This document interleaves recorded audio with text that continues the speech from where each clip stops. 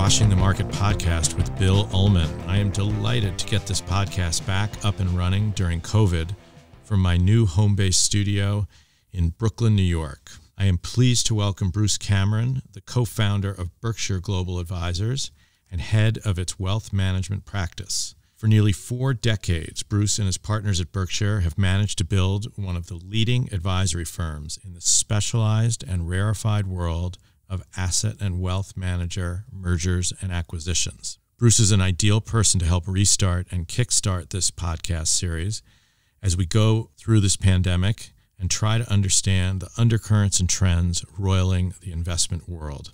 I can't imagine anyone more knowledgeable or better connected to money managers, from global giants to specialized boutiques.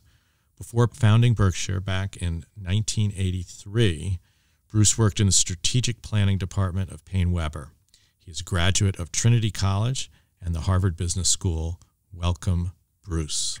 Thank you, Bill. I'm delighted to be here. It's a pleasure. Great. Well, let's get started. Maybe you could take us through your journey into finance and into advising money managers. My pleasure. Yeah, when I got out of college, I knew pretty much that I wanted to go into finance, and I ended up taking a job in the insurance industry of all places with strategic planning with Prudential. Realized that probably wasn't the ultimate right home for me. And then going back to business school, quickly got exposed to the investment banking world. And between a summer year at Paine Webber and then coming back after graduating, I got involved in the strategic planning side of Paine Webber. One thing I realized is that in the brokerage industry, the investment banking industry, if you're overhead, you become expendable in downturns. So I figured I better start being a producer rather than overhead, and had an opportunity fairly early on to work with a senior banker and the sort of senior executives at Paine Webber itself to look at acquisitions for that firm. And we ended up making securities firms, but looked a lot at the investment management industry at that point. And that ended up resulting in my teaming up with the senior banker who'd been involved in leading that process and setting up Berkshire.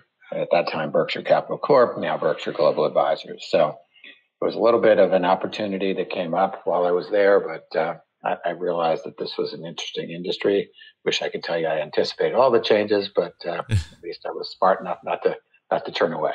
So you were a pretty young person back then, and I'm not going to say that about myself today, for sure, but we were all younger back then. This was almost 4 decades ago. Correct. And you made a very entrepreneurial move from a more, even though you saw the risks in being in the wrong place during a downturn, you still had to start a company.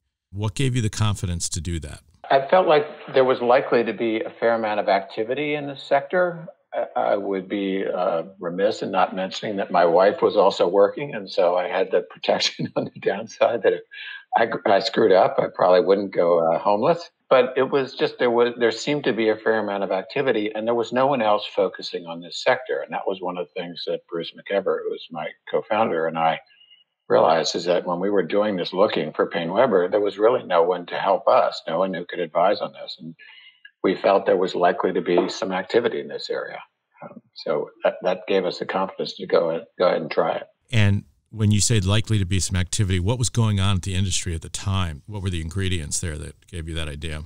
This was the time when the brokerage firms were starting to get more involved in the investment management industry. And it was a time when they were starting to add cash management to their business as they were trying to manage sort of the cash balances where that historically had been outsourced. They were starting to build their mutual fund businesses. It was a time when institutional asset management was becoming more prominent. The brokerage firms weren't as focused on that, but you could see other organizations looking to build in that arena. And so we saw that there was an interest in the fund business by many of the organizations, then hoping to distribute their own product, a world that has changed dramatically since then. But also, there was a movement towards investment counsel firms and building that business that has come a long way as well. But there were a number of things that starting to indicate that people were looking to have money managed professionally and that this was becoming more of a business and not just a practice. This is the first podcast I'm doing during the COVID pandemic since it started. Describe what it's like running a firm today. You have offices and personnel in London and Australia, all over the United States. What's worked for you during this time and what's been really difficult? It's interesting, Bill. I would have, if you'd asked me back in March, I'd have said we were going to have real problems. The idea of not meeting with people directly in this industry where it's so much about the people, I thought was going to be very difficult. I've been proved wrong. So I'm eating my words. But, some of the difficult aspects with the global side is that we've been working really hard to try and keep the various teams interacting regularly and communicating. Historically, several of the partners traveled to the other offices, and the principals of those offices would come to New York, and that hasn't been possible over the past 8 or 9 months. I think we've built on the culture that we've had, but we've worked really hard at trying to make sure that the various teams interact quite a bit, and I give a lot of credit to our bullpen, which is working with the different offices and supporting them in projects, but also just on a regular communications program, video conferences that have kept us in regular contact. Some of it on business, but frankly, some of it just on other matters that allow us all to talk about what's going on in the world. So that's worked pretty well for us. How have you dealt with recruiting and cultural aspects of keeping the firm on the same page and instilling values in even the more junior people at the company? We've worked hard at consistently staying out and talking to people. When we went through all this, we added our new team that was to join the new hires that we'd made last fall to join this past summer. And that, I think went over well with a lot of the team. We've worked, and again, I give the team a lot of credit in terms of the entry program for people. We've set up a lot of virtual discussions about some of the training things we've done. We set up virtual training programs so that it's been done very heavily with video discussions as opposed to in person. And we've set up, again, some, conversations. There have been sort of end of week, sort of happy hours, if you will, where everyone hoists a beer or something like that. But, it's just to talk about what's going on or what's going on in the world as opposed to strictly on business. And that sort of very regular conversation and interaction has helped. I would be less than honest if I didn't say I'm hoping that there will be the ability to do some in-person meetings, and some of the staff are now coming into the office. But frankly, people have worked really well in terms of staying in touch. And because the staff, I think, is comfortable in working wherever they are, some, back in New York, but many still working from remote locations, I think it's made them more at ease with that whole process as well. So we've just worked really hard at sort of educating the new groups about who we are and how we operate. And that seems to have worked pretty well. Let's talk about technology for a moment. One of the themes of this podcast is financial technology. You see it in your clients. You have to deal with it running a business. How has technology impacted your firm and your work, and then also the investment management industry overall? It's had a huge impact, no surprise. I think back to the early days when we started this business, and it's embarrassing to say that the junior people still laugh at me when I say this, but we were really just starting to get spreadsheets when we started this firm, and now they're sort of an automatic. But, it ranges in a lot of different ways. It ranges from the way we sort of pass information back and forth. Again, automatic these days, but now you're sending emails back and forth with documents, with spreadsheets, with things like that goes back and forth, regularly with people as opposed to being mailed or faxed. People communicate throughout the day, throughout the night. One aspect of the world which we're all familiar with is the fact that, there's almost no downtime for a lot of these people. If a client sends you something at 9 p.m. or 10 p.m, they generally expect a response, not tomorrow, tonight. And so there's that aspect of communication has been important. There's been, I think, a real ability in terms of the analytics as well. The sort of whole technology aspect has made us more effective in terms of running a lot of the analytics that we do, in terms of drawing in information from a variety of different sources that perhaps in the past would have either been entered manually or wouldn't have been available. So that has, I think, upgraded the quality of the analytics that we do. You can argue about garbage in, garbage out, but I think we're very careful about what we're adding to our models. So there's just a whole range of areas where the technology has made us more fluid and more efficient in terms of how we operate. For the industry, for the investment industry, it's also just been a huge impact. When you think about the way they're distributing investment products, the way that they're running their own analytics, the way they're managing their businesses, and similar sorts of impact on those firms. Generally, you can argue, I think fees are coming down to some degree in many of these categories, but a lot of it has been adding services.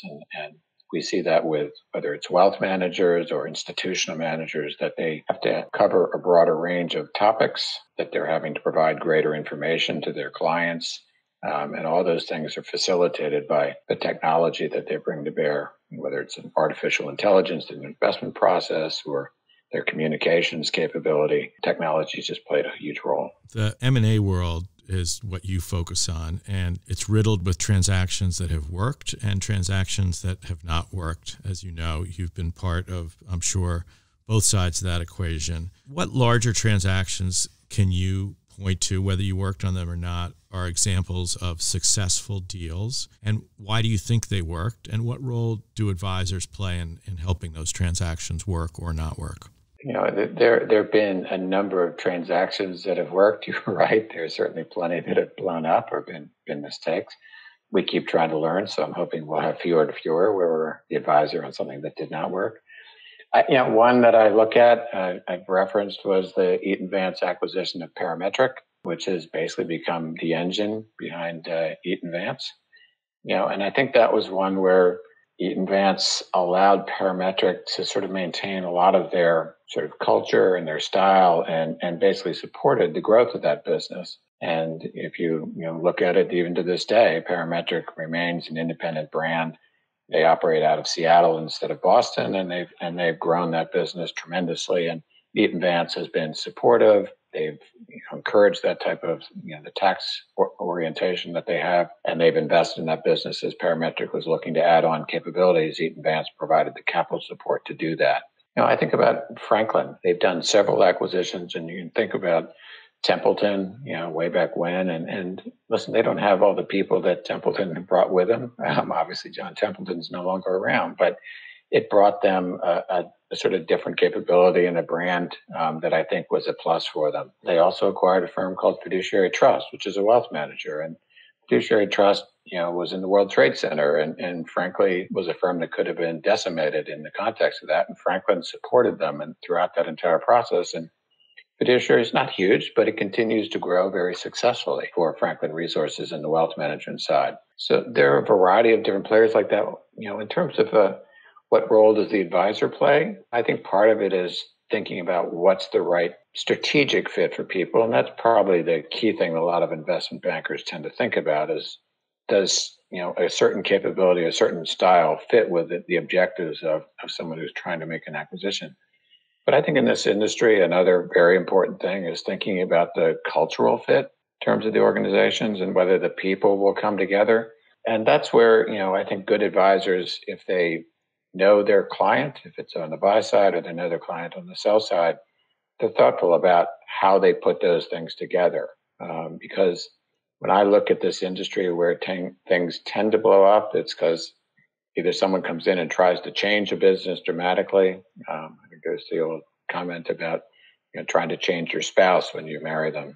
It's generally a difficult thing to do. They may evolve with you, but you can't just come in and say, okay, I didn't like the way you did this. And I think that's true in these asset management businesses. You need to get comfortable with who and what they are, and then be supportive of that and grow it.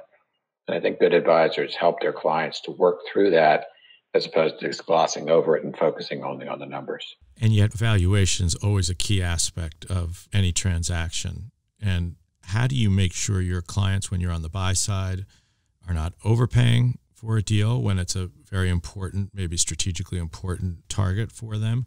And conversely, if you're on the sell side, how do you extract the greatest value for your clients there? I think part of that's just trying to be really true to what you think are the circumstances and the facts, and working through it with the client. And, to a certain degree, transactions these days are impacted by the efficiencies. And I would tell you that, 20 years ago, that was far less of a driver. It was more about growth opportunities. But trying to help your client really appreciate what is realistic and feasible, and not going beyond that. So with our buy-side clients, we try to make sure that we're very focused on thinking through what they can actually do with the business, what's the right time frame, if there are any efficiencies from, which side they'll come. There's a typical thinking that if you're buying someone, if you're cutting people, that the other side loses people. And that, what you should be thinking about is where are the best people coming from for the overall organization. If that means that your own organization is cutting some staff, that you should be open to thinking about that. The other thing is that these tend to be long-term transactions. There are some where people write a check up front and that's the only compensation that happens. But the vast majority of transactions in this industry involve some sort of additional payments, earnouts, payouts, or things like that. One of the things that we try to get our clients to think about, buy side or sell side, is if you can get the right partner and the right metrics around that, maybe that the upfront check is less important than what the overall value is if you're comfortable with it. I'll never forget, we went through a process with an international manager. This was 15 or 20 years ago.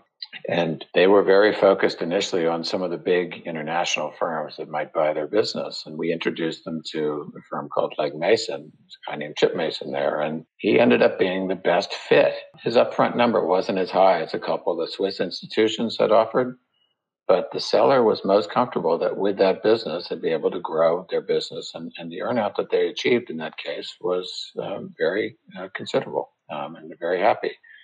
Parametric, when they sold the advance, there was a lot on it on the earnout side of that. I was reading an article the other day that was sort of citing some of that. It was amusing for me to read. People actually could still find those facts.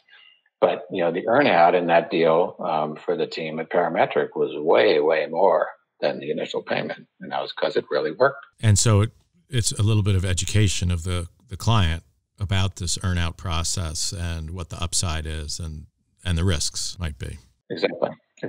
And sometimes they don't want to take the risk, that's fine. But you try to help them think about what's the best thing in the circumstances. We've been in a low interest rate environment now in this country pretty much since the global financial crisis back in 2008. Rates ticked up and then now they're back down again.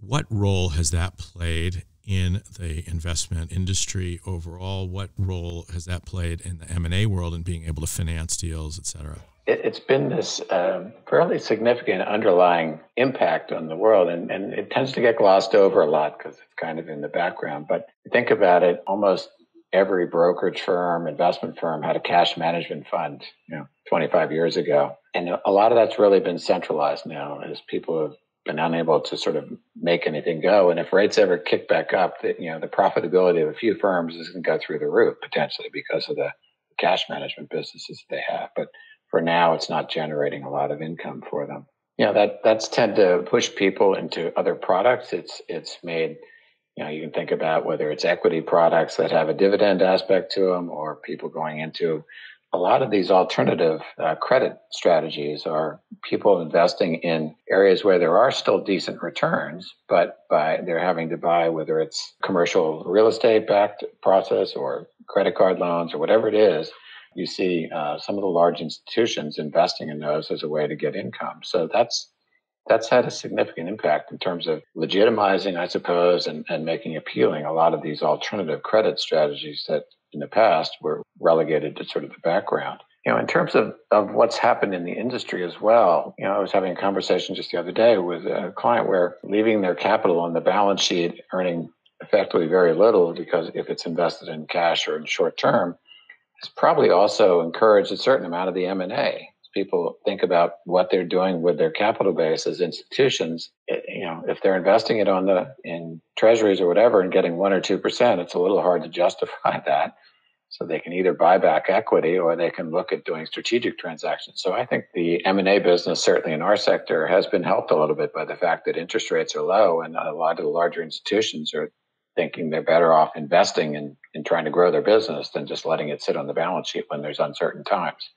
This past year, we had a lull in the market for basically a month or two, and it's sort of come roaring back in terms of people looking at things. And I think in part, leaving capital on the balance sheet wasn't appealing. Are you starting to see a rise of the kind of roll-up strategy that was very popular for a while, the United Asset Management type companies that can borrow money relatively inexpensively now and just buy these businesses at decent multiples? Or is that strategy proven to be problematic? You can see the sort of unwinding, I suppose, of BrightSphere, which is, I suppose, going all the way back to the old United Asset Management, if you take it all the way to its history. And AMG's had a little bit more difficulty, although I would not count them out. I think they're still a very effective firm. But what you're seeing is there's a lot of roll-ups in the wealth management sector right now. I think what the focus has changed, and if you go back 20 years, the focus on roll-ups or multi-boutiques was really on the institutional sector. And that's probably a little tougher right now. But where you are seeing sort of this interest is in wealth management. You're also seeing it to a certain degree in alternatives. So people like Dial and Peters Hill and Blackstone has a vehicle for this as well. And you're seeing others that are starting up now. I think Navigator, backed by Dial, is doing, focusing on smaller alternative managers. But there are a variety of these sort of pooled, vehicles or roll-ups, if you will, that are focused either on the alternative sector, where they're generally doing minorities, which, given the dynamics of the business, probably makes sense, or you're seeing it on the wealth management side, where there's a huge number of these smaller wealth management firms, and a lot of them being rolled up, whether it's Focus or Cap Trust or Creative Planning or others. The asset management business itself can be invested in by the public, right? You have publicly traded companies out there. My quick analysis is that we've seen multiples and valuations come down, even though the stock market itself seems to be flirting with record highs. What is going on with asset manager valuations today? What are you seeing out there? Yeah, it's an interesting question.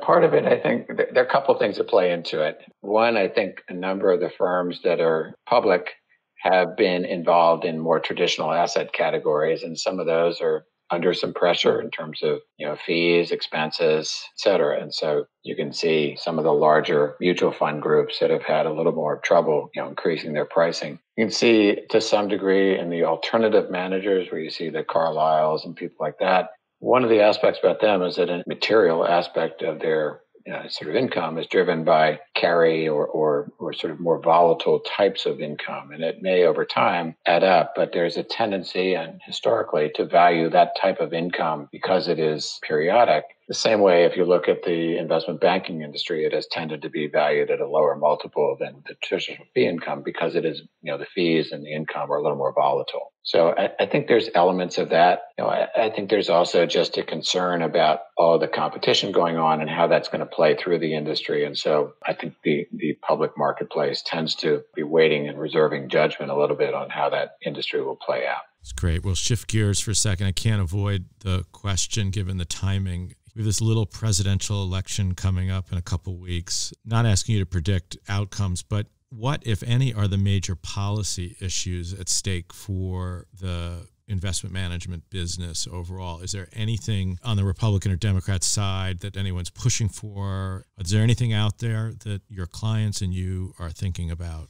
Yeah, there hasn't been a lot that has been specifically targeted to the industry. There was this concept of transaction tax there, that seems to have mercifully sort of receded into the background. I think there's an expectation potentially that tax rates in general will go up, not because of necessarily what we did before was wrong, but given the impact of COVID and the deficit that we've got, this is going to have to be paid for over time. We can't just keep running up debt. And so I think there's an expectation that capital gains rates and perhaps corporate taxes will go up some, as well as personal. So that's probably causing some people to think about doing things sooner rather than later. But, counterbalancing that, I think there is an expectation if the Democrats sort of perceive that international trade and things like that may be a little less burdened, and that may help the economy to a certain degree as well. So it's interesting that, everybody has their own political orientation, but other than the capital gains aspect and sort of rising tax rates, we haven't had a lot of people sort of saying, I've got to do something for the following reason. I think they're watching and figuring there will be some benefits if it's a Democratic victory, and there's some benefits if it's a Republican victory. And so we haven't had people sort of rushing to make decisions around that. One of the things that's gone on in the last few years that I've certainly noticed, and in fact had Zach Prince on here talking about Bitcoin and digital assets. Are you seeing investment managers focused on this asset class? Is it an asset class yet? I mean, I don't know. Do you think there's a future in that? Interesting question. My historic sense, and I promise you I'm not the best expert on this, but is that the governments, and I think the IRS and U.S. regulation has sort of said that if this becomes too prominent, I think this will be true with some of the other governments, that there'll be efforts to step in and regulate this to some degree. It's certainly feasible that it can become a more significant asset class. I think there are some people out there that have tried to manage around this. It has, my experience, been pretty volatile so far. And so it's been a little bit, this may be unfair to the asset class, like going to Las Vegas or something. But if it continues to evolve and frankly centralize, I think there are several different currencies like this. I think if it became Bitcoin was the one be all and end all, then it may be that will help as well in terms of this becoming a more regular asset class. But to date, it has been, in the people that we've dealt with, sort of people have looked at it, but it hasn't become a major effort. But I think people are examining it and trying to understand it. And if it sort of weathers the test of time, may well become a more prominent asset class. So I always ask my guests to talk a little bit about their own investing strategies and how they manage their own personal finances. Obviously, you've been around for a while, and it'd be interesting to hear not only the asset classes and strategies you focus on, how that may have changed over time as you've aged and have different investing needs. The financial journey is a long one. How have you managed that? What do you think about in terms of your own assets and investing strategy? Yeah, I think when I first got in the industry, I thought I could be a stock jockey. And so, I did research on things and picked a few, securities. And one, in the context of being in a regulated business, I've concluded that picking securities is basically a loser's game. The only industry I know much about, I can't invest in anyway. So I've gotten away from that completely. And it's more about asset allocation. I historically had a bias towards global investing, but at this point, it's probably I'm invested in real estate for purpose or not, certainly more in that. And then I've been trying to just do sort of broad asset allocation. I use an advisor that does a lot of that, but basically in a variety of asset classes. I've probably become slightly more conservative in the last couple of years. I've moved a little bit away from the equity markets, just expecting that we'd have some volatility. But, I'm generally sort of diversified sort of portfolio is my overall scheme at this point. Is it more, does your advisor recommend more actively based strategies within equities and fixed income, or is it more index oriented? They tend to be more index oriented types of things. And, with some more exposure to probably fixed income credit strategies than historically was true, given that I unfortunately keep growing older. I suppose it could be worse. So the last thing we do on my podcast is we do a thing called the lightning round. And I'm just going to ask you pairs of words, and you just have to say one. You just pick one. You can pick it for any reason. You don't have to explain why, but you just have to pick one. Here we go. U.S. or emerging markets? Emerging markets. ETFs or active management? Active management. Work from home or work from office? Work from office. Hedge funds or private equity? Private equity. Bitcoin or gold? Gold. Bruce Cameron, thank you very much for your time today. I really appreciate it. Thank you. I enjoyed it.